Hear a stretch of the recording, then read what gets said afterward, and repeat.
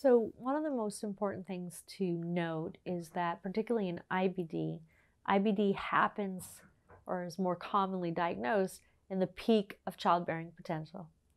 So managing a patient who wants to get pregnant or will be getting pregnant or is pregnant, so in the preconception, pregnancy, or even the postpartum phase, the role of inflammation and their underlying immune disease is paramount to understand what to do or how to manage these patients ideally.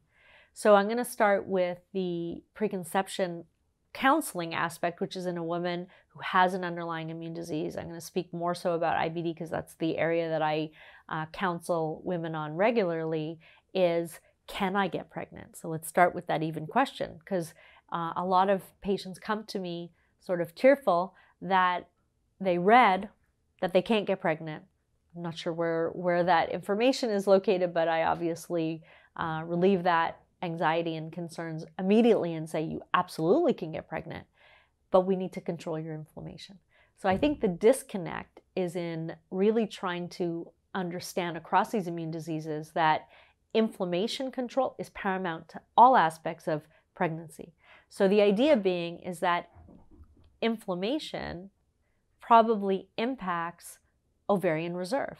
There's been a couple of studies that have suggested that someone who has chronic inflammation may have impact on fertility just by having inflammation. So the impact of inflammation on ovarian reserve, we can measure sort of anti-Müllerian hormone actually levels as a marker of that. Obviously, the biggest impact of fertility is age. I should state that up front. Unfortunately, after 35, you look at IBD versus non-IBD patients. After 35, no matter whether you had IBD or not, the fertility risk drops. So age is paramount, but that's across everything. Let's speak to particularly inflammatory diseases that inflammation could impact your ability to get pregnant.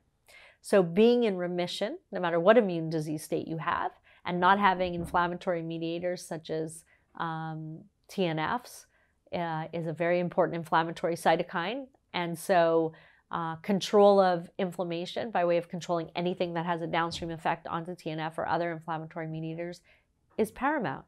So how do we explain to one of our female patients and say, our priority is for you not to have inflammation. So in order for you to have a successful 10 months of gestation, we need to get it right up at the beginning. So the key is explaining that inflammation control is king. So in terms, other than age and inflammation, I think one subgroup that we really need to pay attention to are women who've actually had what we call a J-pouch or an ileal pouch anal anastomosis. These are ulcerative colitis patients who've actually had underwent pelvic dissection surgery where they've actually removed the rectum, connected the small bowel to the anal canal, and create a J-pouch or ileal pouch anal anastomosis. To be truthful, women who've undergone pelvic surgery or pelvic dissection are at risk for developing scar tissue.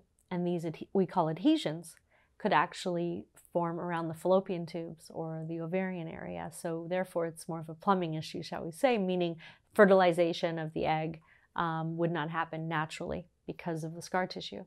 So in women who've undergone this kind of surgery, we pay extra attention to their fertility, and we do have to counsel women that that is a risk factor.